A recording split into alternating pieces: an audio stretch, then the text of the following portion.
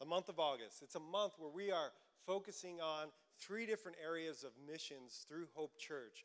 1 is our local missions, 2 are national missions, and 3 global missions. Last week we had Danielle Pena from Relentless Church in Las Vegas, one of our church plants. This week we get to celebrate with some special guests from Spokane, Washington. But before we get into that, I want to invite some really dear friends of mine, Keith and Mariska Buzzard. If you guys would just come up, they're going to make an announcement this morning and give you guys a little bit of an invitation.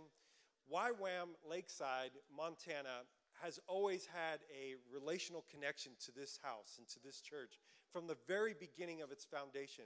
And I have the honor and the privilege to be able to serve on the YWAM Lakeside Board of Directors with these guys. And let me tell you, they are pretty amazing. They are the base directors for the YWAM base here in Lakeside, and I can't tell you how amazing these people are. And they come to Hope Church, and they love Hope Church. They serve at Hope Church, and they serve YWAM Lakeside so well. Would you guys give it up for Keith and Mariska Buzzard?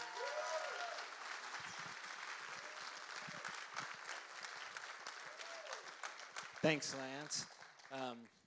Now I need another offering card to pay for that. So you basically said my announcement. We've been coming here for about 11 years, and it's been an awesome privilege. And David Graham, who founded YWAM, actually was on staff with Hal Curtis, a New Covenant, long time ago. And when God called David from Southern California to begin a YWAM ministry in Montana, the Lord had him come up here first and serve in the community for a while. And it was in this church that God had a design and a plan for YWAM to be birthed out of. So we do have a long connection. And it's really great having Lance on our corporate board. We're really blessed to have him participate with us in that area. And one thing I just wanted to say as well is that I was really encouraged just to hear how this is Missions Month and this is the deep water. We've been talking about that on our own campus, that the deep water isn't the Love Boat. It's actually something more like the deadliest catch where you're out in the Bering Sea. But in any case, so my name's Keith, and this is my wife, Mariska, and we are the co-directors out at YWAM, and I'm going to let her do the big announcement. All right, thank you. So Hope Church, YWAM, Montana, Lakeside is turning 30 this year. And so we are, yes, it's wonderful. We are celebrating 30 years of God's faithfulness in this valley. And we are going to have an event on August 22nd at the YWAM, we call it a YWAM base, at the campus on Blacktail Road in Lakeside, and we would like for all of you to come. Now, I know that a lot of times people wonder, what do you guys do out there? You know, tucked away in the mountains, and what do you do all day? So we want to show you. At 4 o'clock in the afternoon, we will have guided tours where we will take you through a tour of the campus, and then we'll have food trucks available. You can buy all sorts of fun foods from the valley. And then also at 6:30, we're going to have a celebration. That's gonna be our birthday party, and you're all invited. And we'd love for there to be a Hope Church, YWAM, Montana blend that night. So you are all invited. We'd like for every single one of you to come. So we have a very exciting guest speaker that evening. A lot of you know Floyd McClung. He is.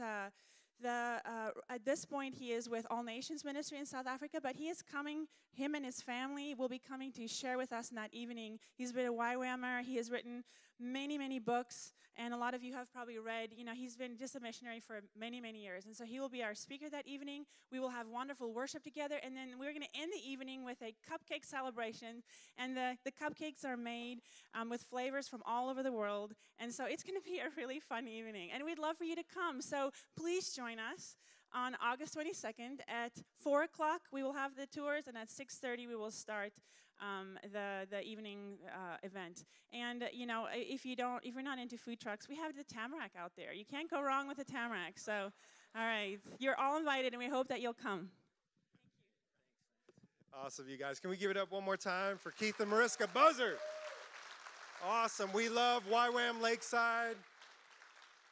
My wife, when she was trying to decide whether she would go to Lee college at the time, now Lee University, or YWAM. I'm so thankful she chose Lee University. Otherwise, I may have never met her. But we love YWAM. Love it, love it, love it, love it. Now, this is an awesome day for me, really special. I love this month. You guys enjoying this? This is so much fun, getting to hear from different people that you support. Do you know, when you gave this morning, you gave to this church that we're about to introduce to you. And we've been giving and sowing into Sozo Church in Spokane for a couple of years now. And my wife and I have been part of their elder board. And this couple, they're not only personal friends of mine, but they are some of my heroes. I have watched them toil in the ministry, trying to do what you need to do to plant a church and see it be successful and to be used by God to reach a city for Jesus. And it is one of the hardest things in the world to do when you're plowing that new ground. And these guys, I've watched them do it, and they've done it so well. And God's done some amazing things in Sozo Church and has blessed them. And I'm going to invite them up here in a minute. And when I do, I want to give them a real Hope Church welcome. So would you guys stand with me and welcome Mark and Ty Blair from Sozo Church? Pastor Mark and Ty Blair.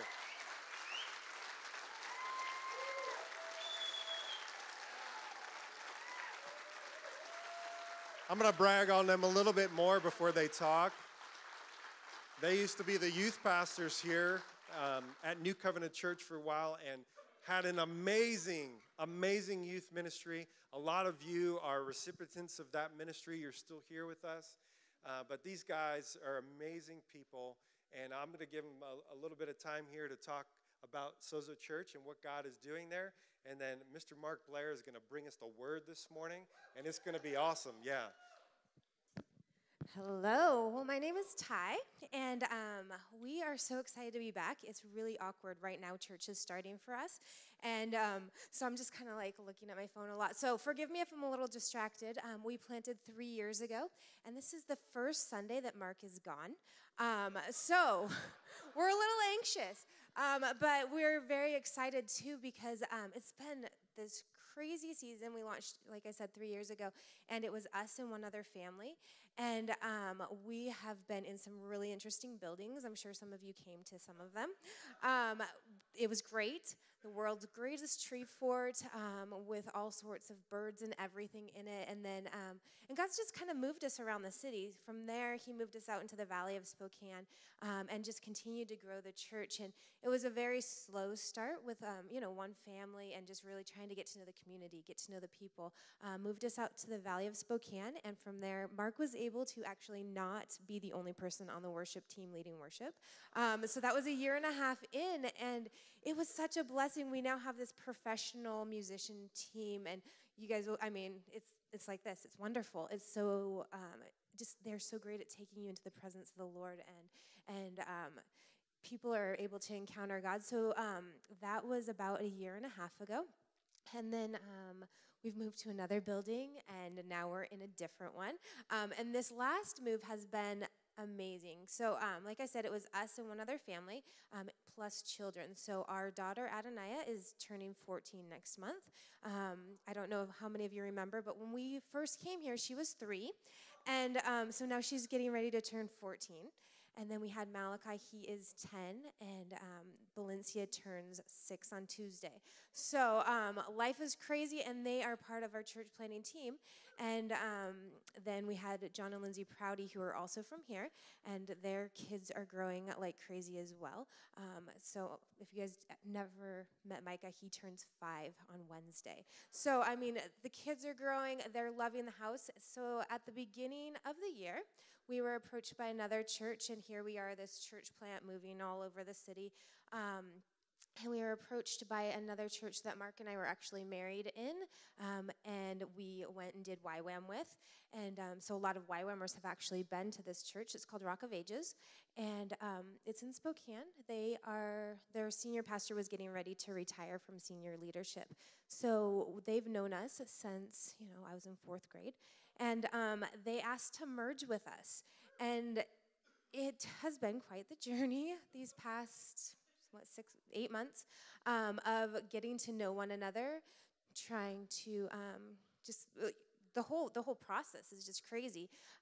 But it's been this huge blessing of teaching people to play nice and be friends and love one another. And, all those things you teach people as you come together and get to know each other, especially because Sozo Church, we grew it, and it was a bunch of 20-something-year-olds with small children running wild everywhere. We have tons of minis, which are preschool and under, and then, or kindergarten and under, and then that's it. You've got these young adults in college age, and we're joining with the Rock of Ages, which is an established 50-year-old church, and average age is closer to 60 plus. So it's been this crazy mixing of, of people, and it's amazing to watch as the older generation starts to embrace the younger, and the younger the older, and trying to ask questions about tattoos and piercing, and what is it you do? You add... we have this piercing artist in our church, an amazing worshiper, and having a conversation with some of these established older ladies, and they're like, oh, okay. But then they're loving them and embracing them, and the same family is actually their foster parents, so they're connecting with other foster parents in the community and stuff. But it's this crazy, weird mix, and we went from, average attendance to about 80 to now we're doubling that, and figuring out how to serve. We need more people serving, just like you guys need it here. And that's how it got started with four adults, and people willing to step up and serve and willing to get involved. And it's been this huge blessing. It's been crazy. Some days one day I went to work and I had my slippers on because I was just in such a rush to get out the door that I didn't put shoes on. It was weird in the grocery store, but I made it and I got my work done. But it's a whirlwind, it's a blessing, and we couldn't have done it without you guys. We are so grateful to have had the time that we did at this house. It's coming home whenever we're here. Adonai was at the youth retreat, and for her, she just jumped right in. She's loving it. So it's a blessing to be here. We're grateful, and we're grateful for your continued support. I hope that kind of gave you a snippet of what's happening. I probably missed a bunch because, like I said, church just started. But thank you again for having us.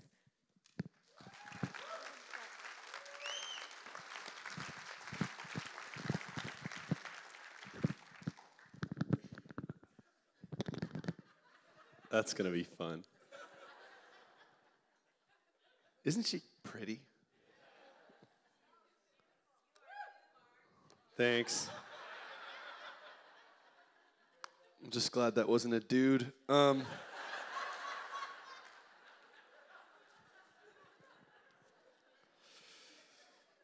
It's good to be back home. It's good to be here with you guys. We'll, if you guys have more questions about kind of what's happening at Sozo, we're probably I think we're going to be at the park thing tonight, right? Yeah, so we'll be there. I'll be really enjoying not swimming, so I'm happy to catch y'all up and answer questions, and it'll be a good time. I really, though, to be honest, I don't really want to spend any more time talking about our church, partially because, like my wife said, service is just starting, and this is the first time I haven't been there.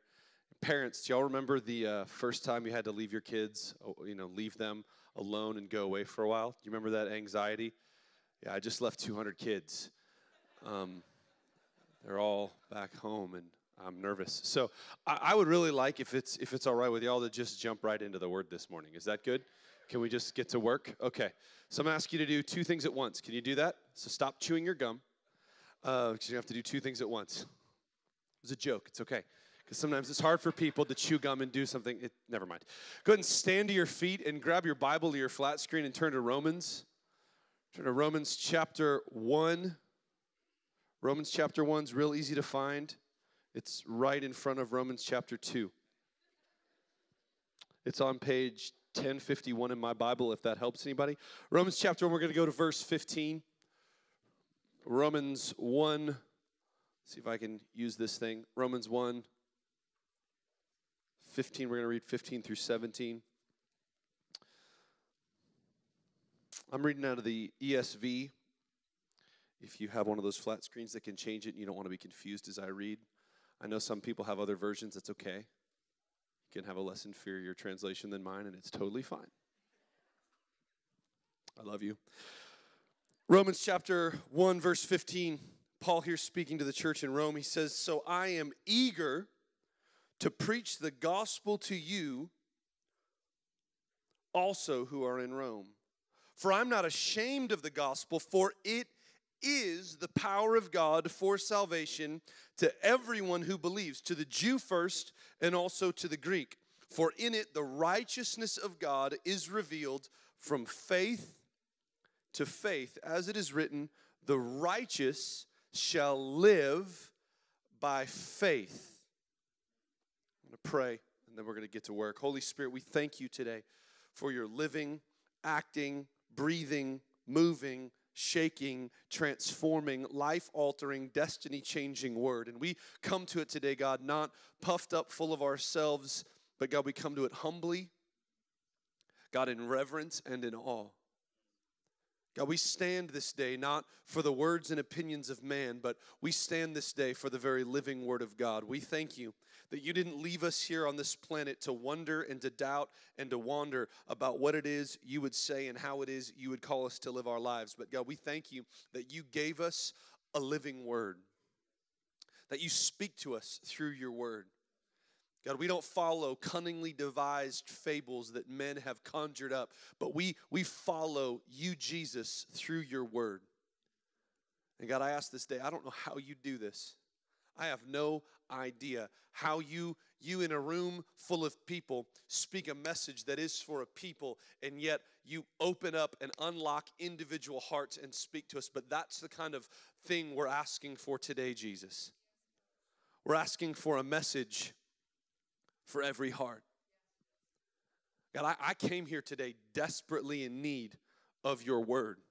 I came here today, Jesus, desperately in need to hear from you. And I ask, God, that as we just come and as we open your word and as I ramble for the next few minutes, God, that you would speak to us. God, that you would speak. Lord, if we come here and we don't hear from you, what's the point? But God, I ask boldly, not just for the ability for you to speak, but God, we ask for the supernatural ability to hear you speak. Because God, we are deaf. And so God, open up our deaf ears this morning. Speak, but let us hear. God, don't just let us hear, but soften our hearts, break open our hearts that we might receive what it is that you're saying. That as we hear you, we would not be hard against what it is you're saying, but we would receive what it is you're saying. And Jesus, boldly we even ask, God, we know it's a miracle for you to speak, and we know that it takes a healing touch for us to be able to hear you, and we know that it takes something beyond ourselves to receive a word that cuts against who we are. But God, we would be so bold as to ask even more. We would ask, God, for feet to be obedient to your word. It does us no good to hear you and to keep living the way we lived before. So we ask, God, for feet to walk out your word. Let us be doers of your word and not just hearers. Let us be bold doers of your word, sacrificing all to follow you. And God, we give you all the glory and all the honor and all the praise. Let no one be glorified in this place today save you, Jesus, because it's all about you, Jesus. And please help my church back home not to burn the building down. In Jesus' name, amen. All right, go ahead and grab a seat. So this morning, I feel a little bit like Paul. I just want to preach the gospel. Now, we're talking about mission this month, right? We're talking about being on mission. And the reality is, if we don't define what the snot we mean by mission, what does mission mean?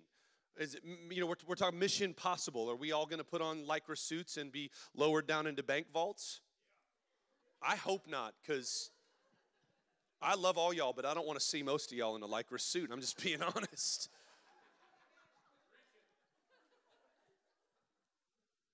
What do we mean? I think the gospel has to be at the very center of what we mean when we talk about mission. I find it interesting. Paul, if we're going to look from a human perspective, Paul is probably the single most important human that's ever lived. God used Paul. Okay, 6 of y'all homeschoolers are like, no, Jesus is the most important person who ever lived.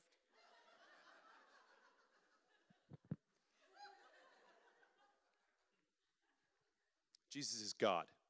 Boom! I win. Paul was used by God to write the vast majority of the New Testament, for which the entire world has been transformed. Not just the Christian world, but the entire world.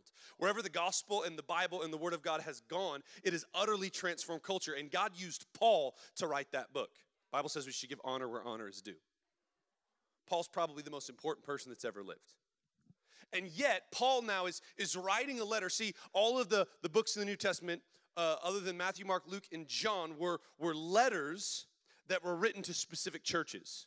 So if you'll give me a little wiggle room here, they're podcasts, right?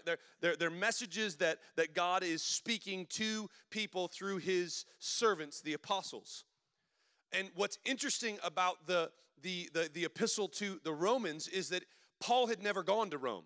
All the other books, Ephesians, Galatians, Philippians, Colossians, Thessalonians, all these books were churches Paul had gone to and most of the time had started. But yet Romans is written to the church in Rome, which we hear what we just read. Paul'd never even been there. And Paul, being this powerhouse of an apostle, God used him. He's probably one of the smartest people that's ever lived. He studied under the leaders of the Jewish law at the time, a guy named Gamaliel. He was his top student. He was extremely successful in his religious life. On the flip side, he was an extremely successful business person. He ran a tent-making business that supported him and people who could travel with him. Paul was extremely good at planting churches. He planted churches in every city. All of them grew, reaching tens of thousands of people. I need that anointing. He was a world traveler. He'd been all over the known world at the time, something very rare at that time. He was extremely gifted in spiritual matters, having great grand visions and seeing amazingly powerful healings. And yet what I find interesting is Paul doesn't say, I long to come to you, church in Rome, and impress you with my intellect and tell you stories about all the places that I've traveled. I'm going to come, Rome church, and for just $19.95, you can come to my seminar where I'll teach you how to have a successful business that's very kingdom-minded. He doesn't tell stories about the great visions he's had. He doesn't go on about his great healing ministry. No, he says, I long to come to you to preach the gospel. So what the heck do we mean when we say gospel? I was here and other places. I was an intern director. One of my favorite things to do is to ask interns, what is the gospel? I would love. So college students who are like, oh, I love Jesus and I just want Jesus. It's going to be awesome. I'm like, cool. Day one, what's the gospel? Matthew, Mark, Luke, and John. No, those are the gospels. It's like there's like a Jesus and like Easter eggs. And then he died, and then there were nails, and well, if we just watch The Passion of the Christ, I think I can get it somewhere in there. We don't even know the gospel. So let me give you the gospel as quick and as easy as I can. Now I'm going to give you, that's a lie. I'm going to give you far more than quick and easy. I'm going to try to give you the gospel in a little bit more robust kind of way so that hopefully you understand it better so you can share it with somebody. What we mean by the gospel is this. The gospel is the news that though we are sinners and objects of God's just wrath, Jesus Christ, the righteous one, died for our sins and rose again eternally triumphant over all his enemies, so that there is now no condemnation for those who believe, but only everlasting joy. You see, there is a good and great creator God. We know him in the scriptures as the Trinity, Father, Son, and Holy Spirit. And out of the overflow of who he is, out of his goodness and his graciousness, out of his power, he created all things perfect and in proper order, all for his glory. He then gave to man all things richly to enjoy. However, we decided to rebel and blaspheme against God, choosing rather to say that we could pick what is right and wrong better than God could teach us what is right and wrong. We rebelled against him and blasphemed his name. Because God is a good, righteous, and just God, he has a good, righteous, and just wrath. Some of y'all are squirming. Listen to me. If a known, convicted pedophile, rapist, and murderer stood before a judge and he was not angry, that would not be a just judge. If that judge did not punish that person, he would not be a righteous judge, would he? So how can we say that God looked down into the earth, and because of our rebellion, the Bible says that everything is broken? Because see, some of y'all heard me say that God made everything good, and you look around at the world and say, then God is a crazy God. But the reality is the things that are wrong in the world are not God's fault, they're ours. We broke the perfection that he created because we rebelled against him. We blasphemed his name. And because he is good and because he is gracious and because he is just, he cannot allow that blasphemy to go unpunished. So therefore, God sent his only son, Jesus, the third member of the Trinity, to come and live a perfect life, to demonstrate to us the character, nature, and perfection of God. And from that place of perfection, Jesus chose to stand in our place to pay our debt. Jesus was nailed to the cross, and it pleased the Father to crush him, to pour out the totality of his wrath upon his Son. And because of what Jesus did, and because of the perfection that lie within him, the grave could not hold him. And 3 days later, he rose. Catch this, please. Eternally triumphant over all of his enemies. There is no more wrath in God towards sin. Jesus absorbed it all. And so now for those who repent and believe upon Jesus, we don't stand condemned before God, but we stand, come on somebody, completely forgiven, and I love this, ready to experience everlasting joy. That's the gospel. That's what we mean by the gospel. The gospel, as simply as I can put it, is this. You suck at life, and Jesus doesn't. So you should quit and let him live for you. Come on, we got all huffy about that. Like, I suck it. I don't suck at life. You couldn't even find your keys when you're trying to get here this morning. Well, like, God, I just want to be in control. And he's like, I got to remind you where your keys are, fool. Some of y'all put your pants on backwards this morning, and you're like, dang it. Come on, look, I love you. I'm sorry, I'm just preaching like I'm at home because I feel like I'm at home. I stood up here and preached up here for too many years to feel uncomfortable. I'm sorry. I know we don't all know each other, so just know that I love you. But listen, no one has failed you, hurt you, and messed up your life more than you have.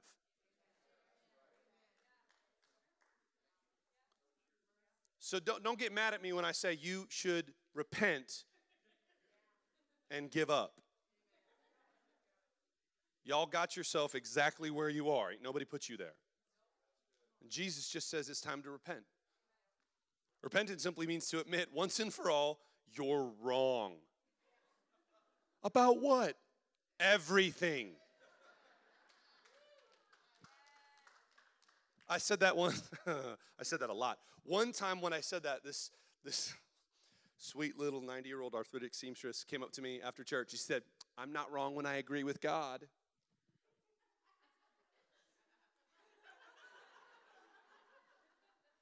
No, you're wrong, so you have to agree with God. You need to understand the gospel, simply put, is that we fail all the time. We don't fail because we could do better and we don't. We fail because we can't do any better. The Bible doesn't say that you are a good person who does bad things. The Bible teaches very clearly that you are a bad person. But Jesus isn't. Come on, I said Jesus isn't. Jesus is a perfect God. And Jesus chose to give us, in a scandalous exchange, his perfection for our imperfection. Jesus said this when he was walking the earth, that the kingdom of heaven was at hand. Do you know what that means? Kingdom means is the place where a king's will is done. I think what Jesus meant when he said that the kingdom of heaven was at hand, the kingdom of heaven was coming, the kingdom of heaven is near, is he meant this: God's desire for redemption is going to trump your desire for rebellion. That's the gospel. And Paul says, that's what I want to preach. Here's the creepy part. It's like, Paul, dude, you're writing a letter to a church. Yeah, we're going to see that here in a minute. Now, we're not going to go here as far as looking through it. But if you would, just kind of jot down the word Jonah. The word Jonah. Jonah's a book in the Bible. If your Bible's like my Bible, Jonah's literally fits on just 2 pages. It's a short little book. In a study that was done years ago, Jonah was one of the Bible stories that even non-Christians knew. It's so permeated culture that you don't even have to have like been, a homeschooler to have known the story. I was homeschooled, okay? Calm down. People are like, he's mean to homeschoolers.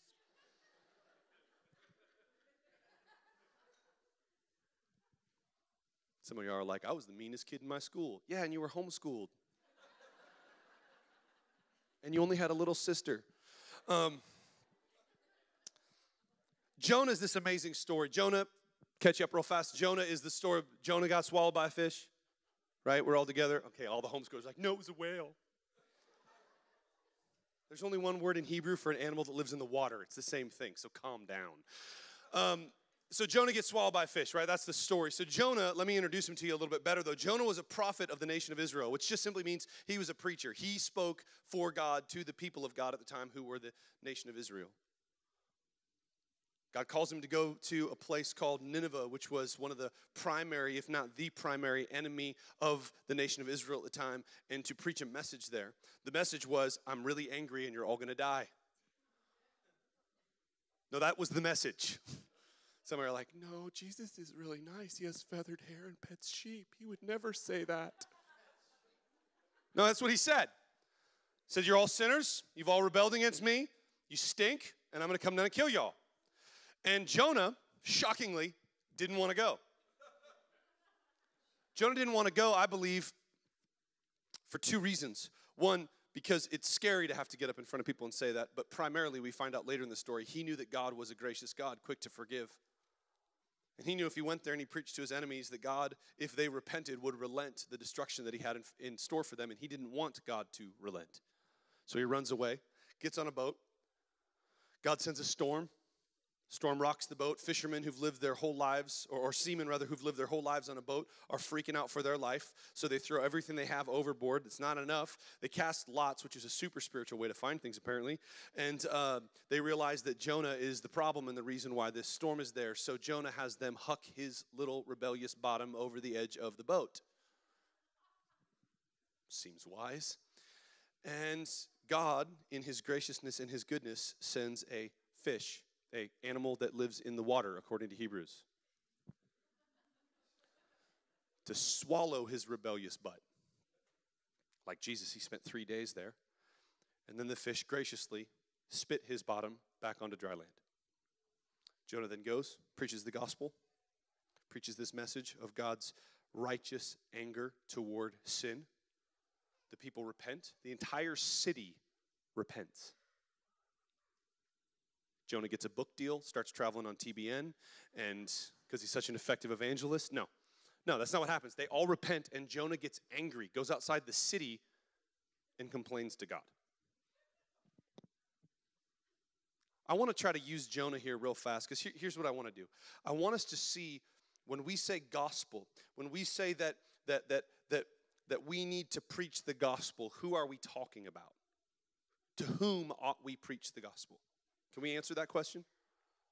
Can we do that? Are we cool? You got to talk to me here, people. Can we do that? I'm going to do it either way. Just say yes. Okay.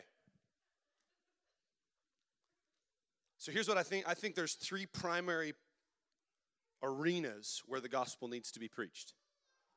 I think the gospel is for 3 primary areas. The gospel, number 1, first, foremost, the gospel is for the church. That doesn't make sense. If we're the church, I think we're already into the gospel. We don't need the gospel anymore. Listen to me. You will always need the gospel. Let me quote one of my favorite theologians. His name's John Piper. You never, never, never, never, never, never, never, never, never, never, never, never, never, never, never outgrow your need for the gospel. I tried to come up with all night last night a better way to say it than that. I couldn't figure it out. You never outgrow your need for the gospel. You will never, listen, you don't start in the gospel abandoning your own efforts and then somehow embrace a better way to live and learn how to live. Listen, you don't need to come to a church and hear 16 ways to fillet a fish. You don't need to come to church and find 14 ways to discipline your 14-year-old. What you need to hear day in and day out is you suck at life and Jesus doesn't. You need to hear over and over again, stop trying harder and start trusting more. The gospel is not a better way to live your life. The gospel is the way to end your life and live it eternally for Jesus. We have a little saying, we say it every week at Sozo. It's all about Jesus.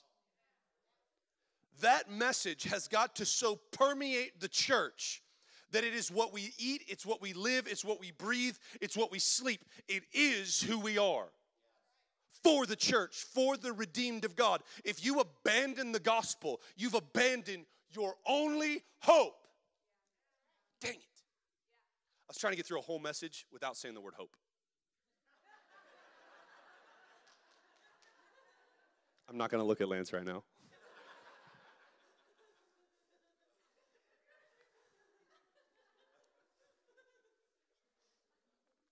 See, I don't have this problem in our church. I've never once had to say, like, Sozo in a message. We can't abandon the gospel. We can't move past the gospel. I love this story. I love church history. Anybody love history? The great reformer Martin Luther, not Martin Luther King Jr., Martin Luther, he was a great reformer, and he was the one who, or one of the ones that God used to start the Protestant Reformation. And so everyone had been under the bondage of the medieval Catholic Church. If you're Catholic in the room, we're cool, don't worry. But at the time, the Catholic Church was a place of bondage and despair, void of hope, void of faith, void of an understanding of the verse we just read in Romans, that the righteous live by faith. They had abandoned trusting and moved to trying harder. And God gave a revelation to Martin Luther of his goodness and his graciousness and salvation by grace through faith. And so he starts a church. And there's a story that goes years and years after he'd started the church. Some of his parishioners came up to him. Parishioners is a $6 church word that just means people who go to church, by the way.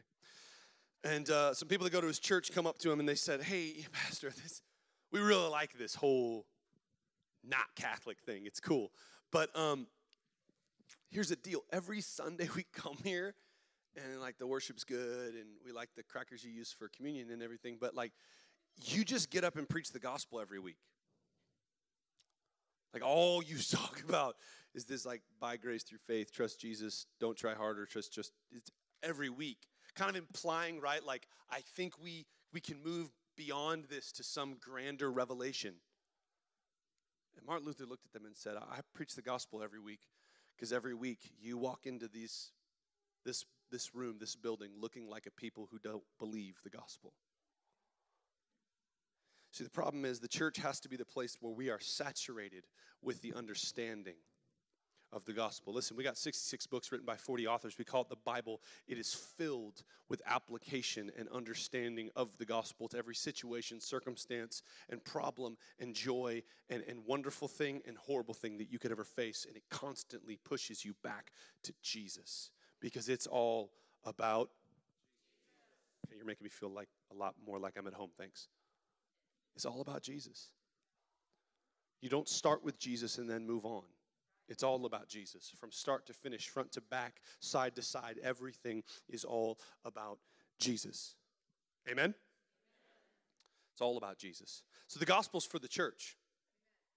The gospel has to be for the church. It has to first be for the church because, listen, I love you. If we can't live the gospel here, then the next place that it's for, it's never going to happen. Because the gospel is for the church, but guess what? The gospel is also for the city. Now, I know we're in a valley, but city starts with a C and church starts with a C, so I had to use it, okay? Just roll with me. The gospel's for the city. The gospel is for those people out there who still think if they just try a little harder, maybe they can get stuff to work this time. I love this journey into this merge that we've walked through has been extremely eye-opening.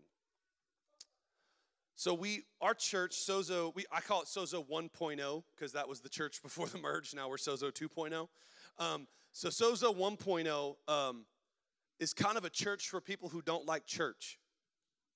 The vast majority of our church, upwards of 90% of our church, either have no church experience or only very little, very negative church experience.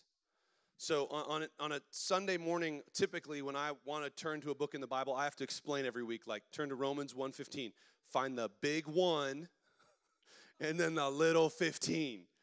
You're like, okay, cool. I had one guy come up to me after, he's like, dude, you don't even need to do that anymore. I got it on my phone. Click, click. I'll never forget this. It was our Easter service a couple years ago, and I said, turn to John. I don't remember what verse. John chapter something, verse something. It was clearly a really memorable message. And I said, turn to John 15:5 or something. And I hear somebody go, boop, boop. Siri, what's John 15:5? It's like, thank you, Jesus.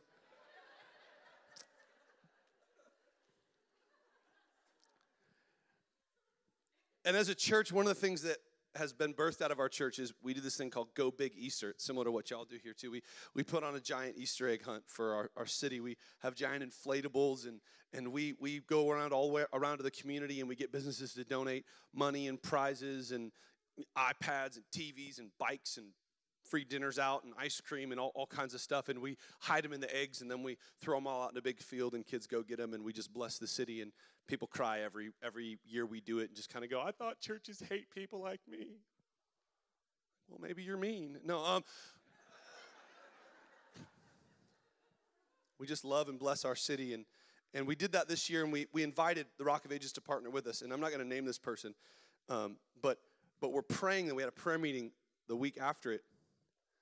And it was interesting to hear people talk about, to pray for lost people when they'd never been around them, and to see how their eyes were open to what lost people are really like. See, sometimes we can get so comfortable living in the Christian ghetto of a church that we forget that there's a world out there in desperate need of Jesus. Listen to me, not filled with bad people, filled with lost people. This lady was praying, she's like, dear Jesus, just help them, because I'm sure they don't even know how to love their kids. And what's funny is as I've buried my life in lost people, you want to know the truth? A lot of them are way better at raising their kids than I am. It's not about the fact that they're some horrible... Listen, every lost person is not a heroin addict. Just some of us were. Okay? You're like, what? Yeah. Okay? Like, it's not a matter of, like, Jesus is calling you. Look, being that the gospel is for the city doesn't mean that you got to go out and find a prostitute. It means you got to go out and find a lost person, and I guarantee you, God's put 5 to 8 of them in your life right now. And they actually look to you for leadership. We got to stop saying, go change the world, so we can just hide behind it. See, we hide behind phrases like, let's go change the world. Change the world, it's our destiny for a generation with our anointing. When was the last time you invited somebody who does not know Jesus over to your house for dinner? Change the world! No, invite your neighbor over. I don't really like my neighbors. Me either. Actually, I love my neighbors. They're sweet. We moved into our house. I didn't realize this when we bought our house. God opened up a door for us to be able to buy a house. We were told we weren't going to be able to because we lost our last house, but Jesus is good, so he let us buy a house. And we buy this house, and we move in, and at the time I was working for our local utility company because, believe it or not, 30, 20-something-year-olds who don't know Jesus don't tithe very much. So I'm really thankful that Lance here said that what you all gave this morning is going to Sozo. That was really generous of him.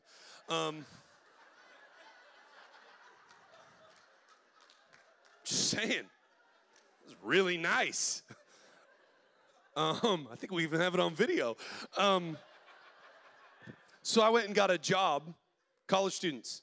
Did you hear that? I went and got a job. It's a book of the Bible.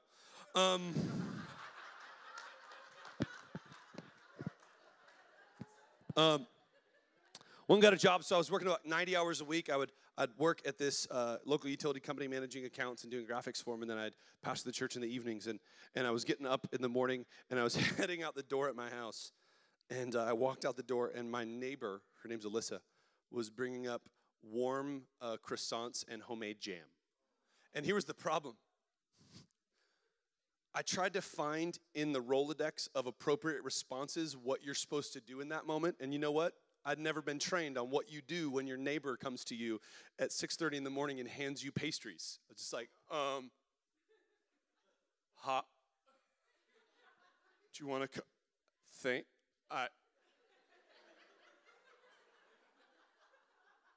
What year is it?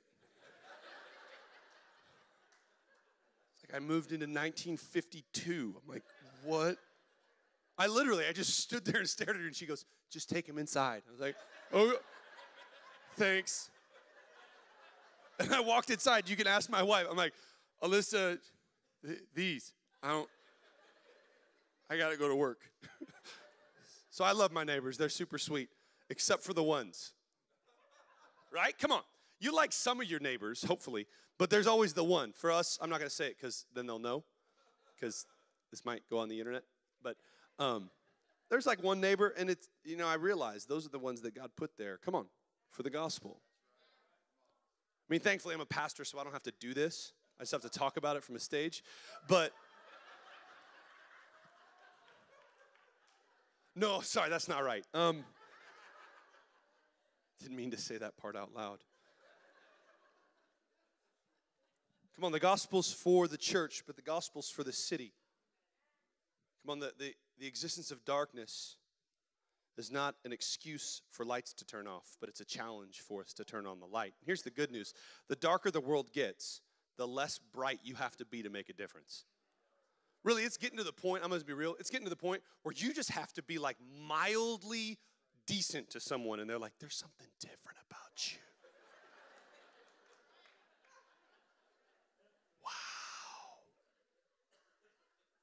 You just say thank you to like the Starbucks barista, and she's like, what? You gave me coffee. Thank you. Well, common courtesy has become an easy way to preach the gospel. The world has gotten so dark. Come on. But listen to me. The world has not gotten dark. The world has not gotten dark because the world has gotten darker. The world has gotten dark because the church has abandoned our purpose of being all about Jesus. We think people, I'm so thankful for having a relationship with a church like this that doesn't think people need how to live your life better classes on Sunday mornings. That's not what church is about. I don't come to church for somebody to tell me how to live my life better. I come to church to hear over and over and over again that I need Jesus. I come to church to encounter, come on, the living God, because I need him more today, than I did when I first repented. Because, see, I thought I'd get better at this living for Jesus thing, and what I've proven over and over again is the scandalous nature of God's grace toward me. Because at this point, I should be able to, like, spiritually tie my own shoes, and I can't. I just tie them once and slip them on. Some of y'all know what I'm talking about. The gospel's for the church. The gospel is for the city. It's time for the church to make the message that we preach in the world.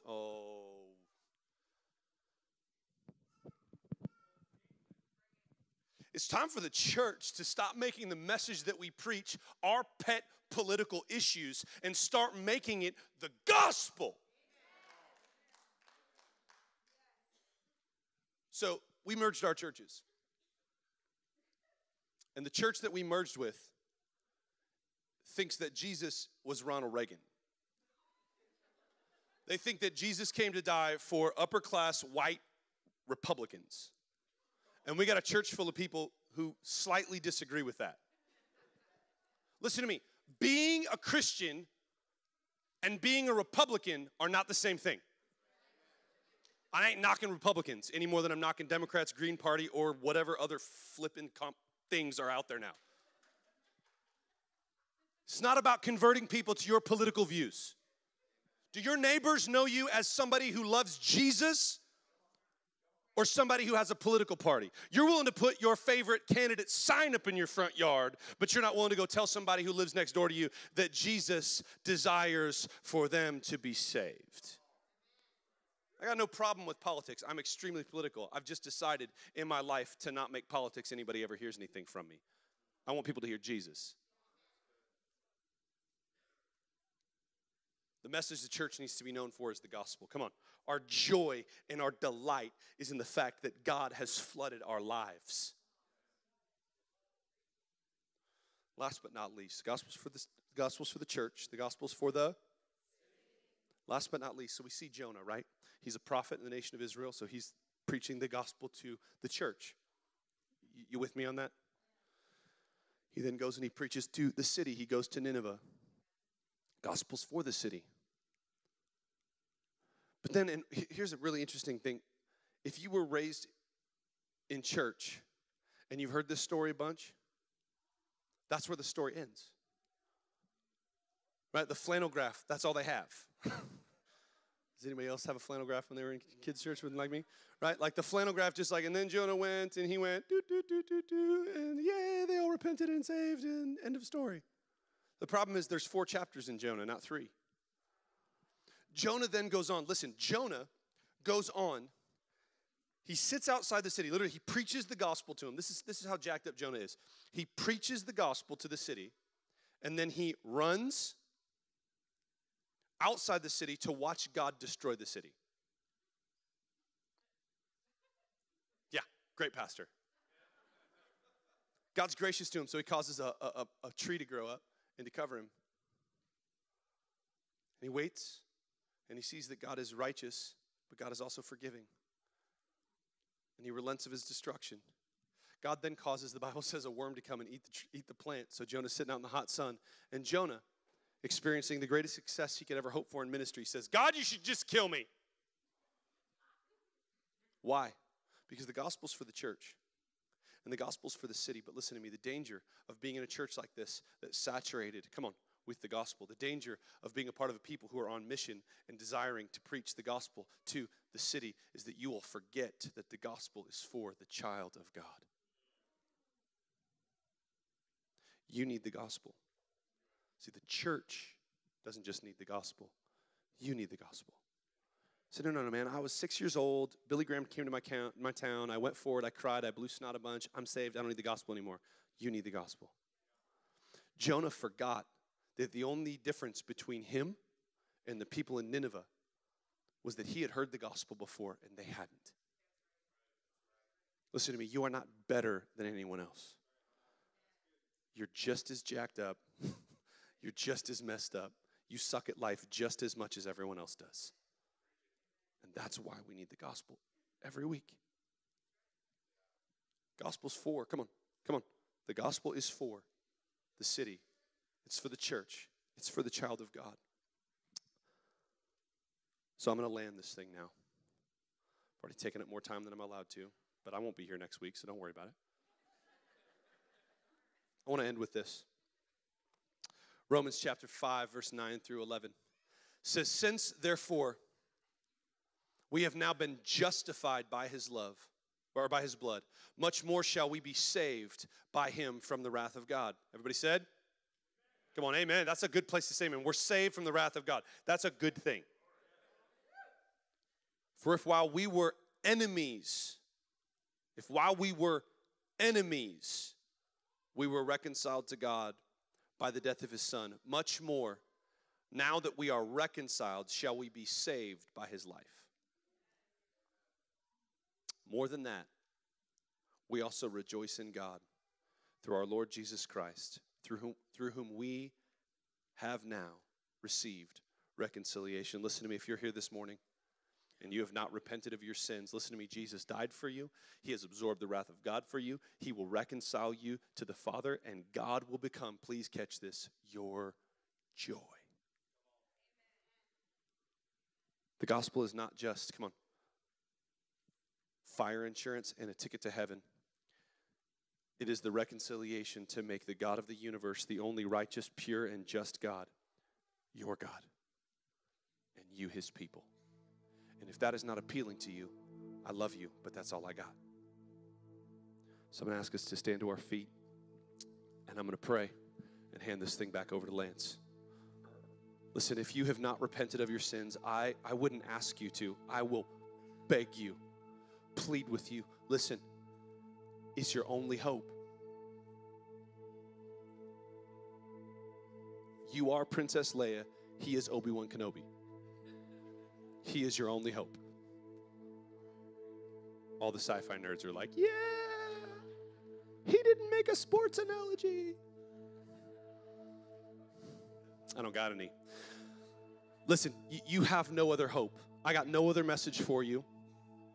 If Lance ever invites me back to preach again, it's probably just going to be this again. So I hope they record it. You can just put it up on the video screen whenever you need to, because this is it. This is all I got. You suck at life.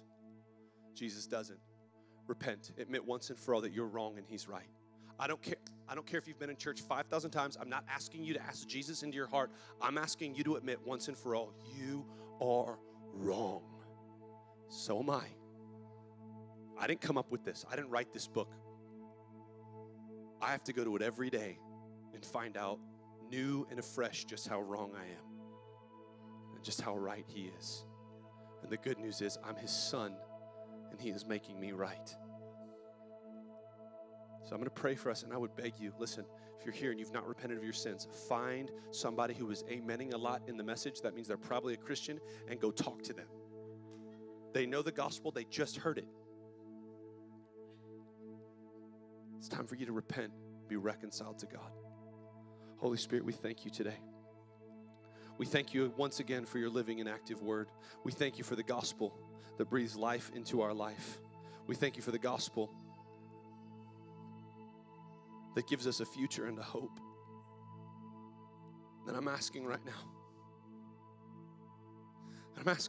for that one who desperately needed something. They came here because they knew they needed something.